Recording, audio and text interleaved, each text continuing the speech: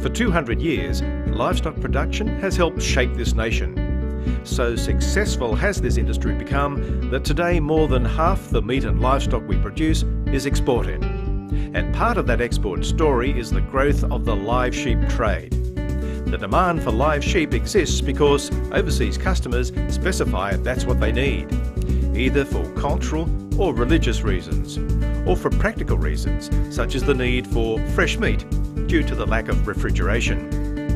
And while some people want the trade stopped, the fact is Australia's livestock export industry now sets the standard for world's best practice.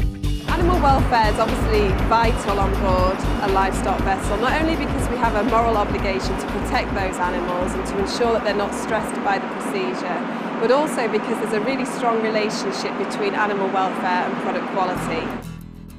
The welfare of the sheep is paramount, from the selection of only those animals suitable for export to their preparation for the voyage.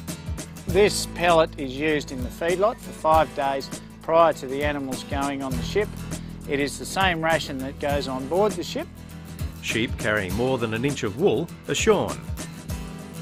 And vets from the Australian Government's Quarantine and Inspection Service monitor the loading, as well as travelling with the sheep on their voyages.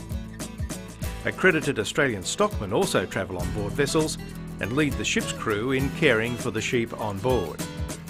All vessels must meet strict requirements about the design and size of pens, animals per pen, food, water, ventilation and lighting. The proof that today's livestock exporting practices are maintaining a high level of animal welfare is in the numbers. Over 99% of the sheep arrive at their destination fit and healthy. This figure has improved by 21% since 2000. Australia also invests in improving animal welfare overseas. Middle Eastern feedlots such as this allows livestock constant access to feed, clean water and shade to ensure they stay in optimum condition for market. Those handling our stock receive training from Australian animal welfare experts, and our industry is also helping to upgrade facilities such as ports, feedlots and abattoirs. This welfare program is managed by the producer organisation Meat and Livestock Australia and the exporters body LiveCorp.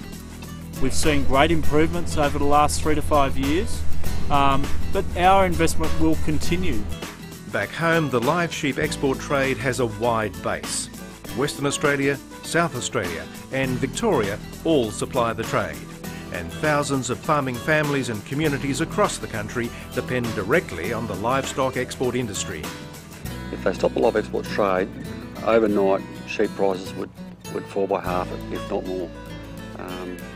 It would be devastating. Australia's livestock export industry, supplying quality food to the world, setting the benchmark for animal welfare and supporting Australian farming families and communities.